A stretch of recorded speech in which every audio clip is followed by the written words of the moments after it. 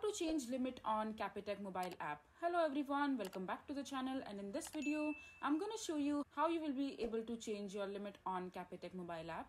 So first of all you have to do is just open your Capitec mobile app, and after that just sign into your account, and then just choose your card and sign in with your remote pin, and just select your card to which you want to increase the limit.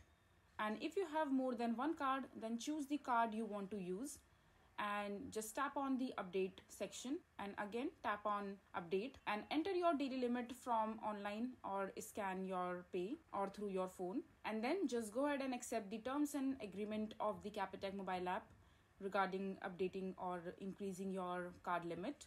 And once you are done, just click on submit, and this way you will be able to change your card limit on Capitec app. I hope you find this video to be helpful. So that is it for this video. If you find this video to be helpful, make sure to hit that like button and don't forget to subscribe to our channel for more such informative videos, and I'll see you the next time.